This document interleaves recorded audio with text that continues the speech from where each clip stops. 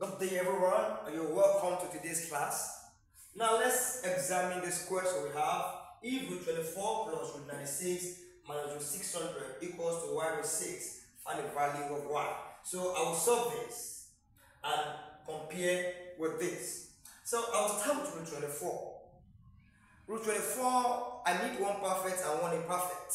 Now that means I will look at what can give me 24. 3 times 8 is 24. But 3 is imperfect, 8 also is imperfect. 6 times 4 is 24. 6 is imperfect and 4 is a perfect square. So I will use 6 times 4.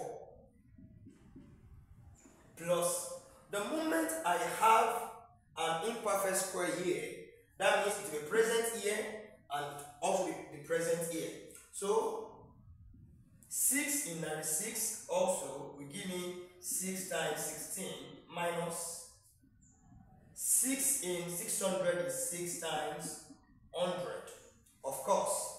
Now I can separate them to be root 6 times root 4 based on the law of multiplication. And we have root 16 times root 16 minus root 6 times root 100. Now the square root of 4 is 2. That's 2 times root 6 will give me root 6 plus the root of 16 is 4. 4 times root 6 is 4 root 6 minus the root of 100 is 10. 10 times root 6 is 10 root 6. So, because they have the same root, I can add or subtract. 2 plus 4 is 6. 6 minus 10 is minus 4 root 6 equal to, we can bring it down, y root 6. The question is asking us to find y.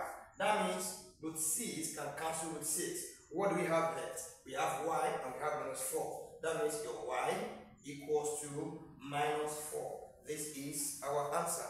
Thank you for watching. Please like, comment and follow. Bye-bye.